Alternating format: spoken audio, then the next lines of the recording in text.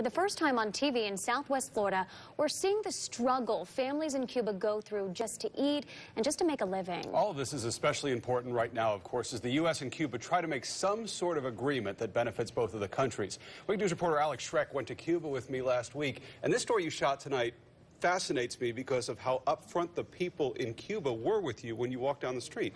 Very open. Everybody we spoke with, whether they were young or old, seemed to be real supportive of the changes. That we drove out to some neighborhoods on the outskirts of Havana.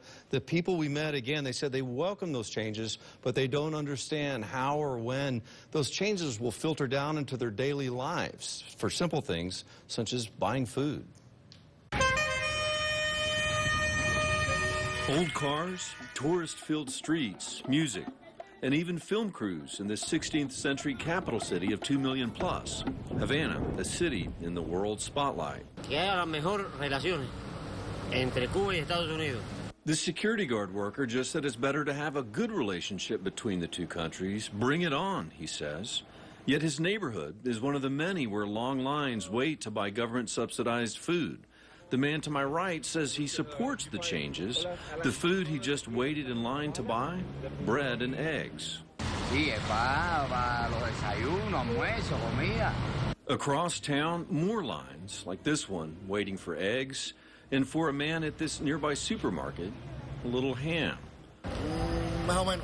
A glimpse inside reveals sacks of Argentine rice waiting to be bought by a line of people standing.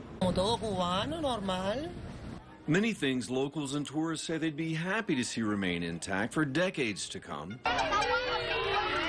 A history dating back centuries to when the old world met the new.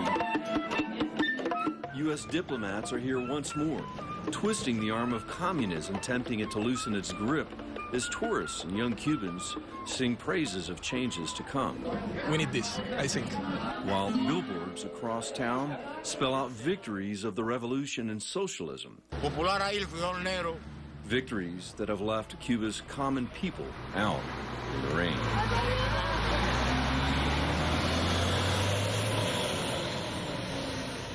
Again, really caught off guard by the candor of those people we met. So many of them told us just how hard it is to live. Nobody can say for certain what renewed diplomacy will bring, but any change in the eyes of these people is enough to bring them hope, Chris. And you spent, of all of us, probably the most time talking to people who live there. What struck you the most? It was kind of cliche, but really it was the people. Young and the old, very open, optimistic. Of course, the older people, a little slower to speak on camera, understandably. They're still afraid. Those younger folks, no shortage of young people that said, we can't wait for this to happen. Yeah, and it seemed like the younger people are ready for it to happen now. I agree. All right, we'll see what happens. More tomorrow. Thanks, Alex. Thanks, Chris.